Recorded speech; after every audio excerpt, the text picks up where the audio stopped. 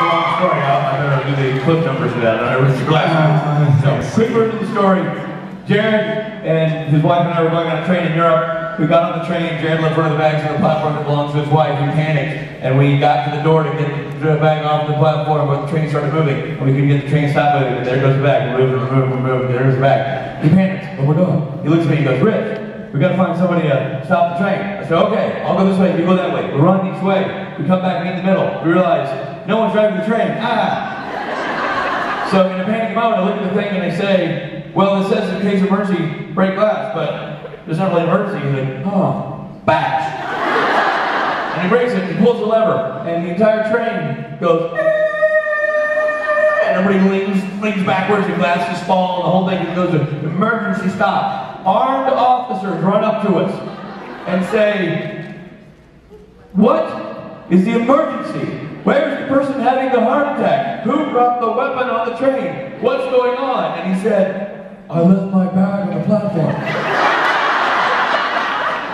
Jim Padalecki has wisely opened the book and is gone. She's out. Not a part of this. And by the way, ditto for this guy. I'm like, hey, enjoy the gendarme. I'm going to sit down and pretend I don't know you. They ended up finding him, and got the quick version. They got the bag back to him, all this good stuff. But the best part of the story was we came back and we were retelling the story in the green room in England.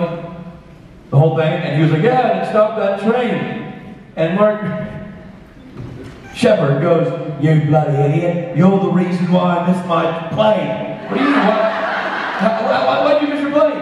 "You didn't stop your train, you pulled that lever, you stopped every bloody train in Northern Europe."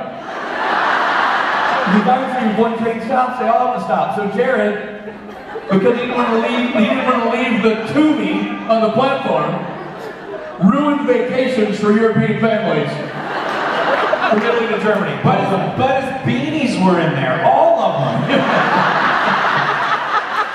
The best part of that story would have been like, "That's my bag."